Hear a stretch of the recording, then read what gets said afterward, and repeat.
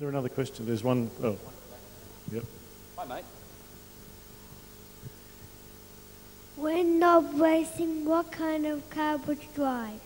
When I'm not racing, what kind of car do I drive? What do you think he's going to say? What do you reckon? What do you think it might be?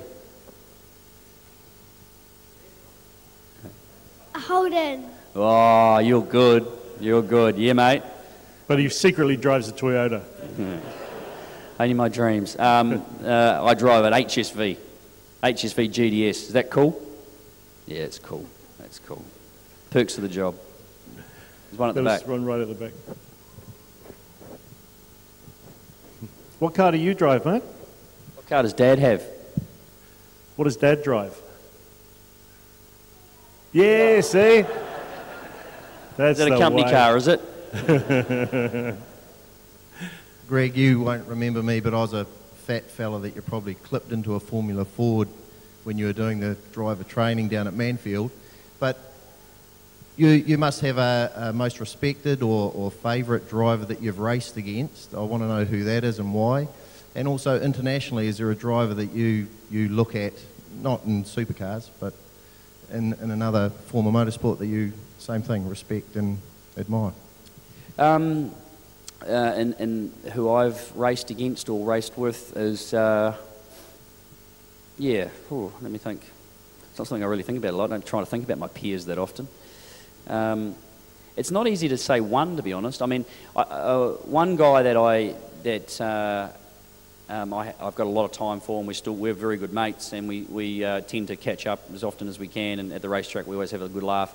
And when we were teammates, I enjoyed his company, a lot. Was Rick Kelly. We got on exceptionally well for a young guy, very young guy. He's a lot younger than me, but we got on very, very well, and we obviously made a pretty good team the 2 years that we were together. And he's quite different to me, but he's got a very interesting personality, and he's very funny, and I think he's extremely talented as well. But so we had a great period together through those years, and his brother, obviously, I spent 2 years with as well, and the two brothers are completely different, very, very different guys, both very clever. Mechanically, engineering, Todd's probably one of the smartest.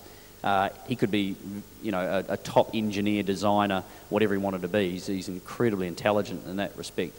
So I enjoyed working with those guys. They were fantastic. As I say, Mark Scape, respect for his, he's the most successful touring car driver in Australia, and I think everyone had a lot of respect for him for his ability.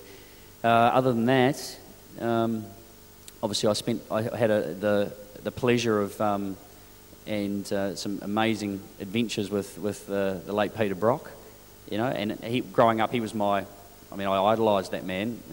My go-kart number was 05, for God's sake, so it tells you how far I was prepared to go. And so I had a really interesting period of time with Peter, and that was pretty cool. He's a very complex man, really, in reality, and a very interesting man. So I've had some good times with those guys. Overseas,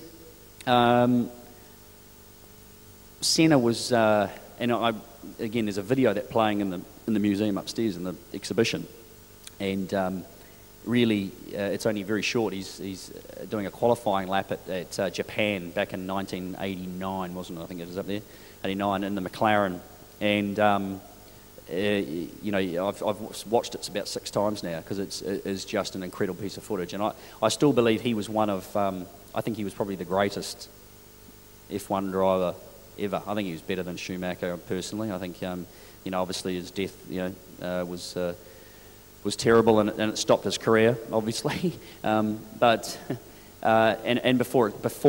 way before it should have ended, clearly, because I think the world missed out on probably the greatest battle in motorsport that you would have ever seen, and that would have been Schumacher versus Senna.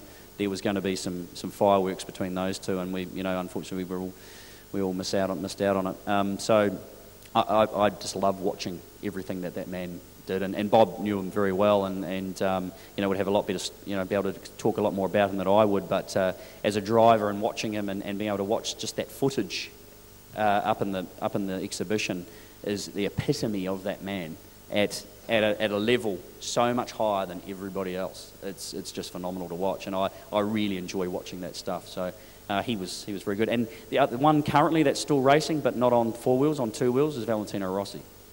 That is a man who is the brain, and the way he functions is just something to behold. You watch him racing still these days, and to win as many world championships as what he has, but competing against the guys that he is racing against at the moment, and having such a mental advantage over them all is just intriguing for me to watch. So I can't get enough of watching him on a bike. Was there any other question before we carry on? My answers are quite long, aren't they? It's good. I love it. Anyone else? Luckily, I've got the chance to talk to him later on, but you guys might not have. So if you've got anything to ask him now. Yeah.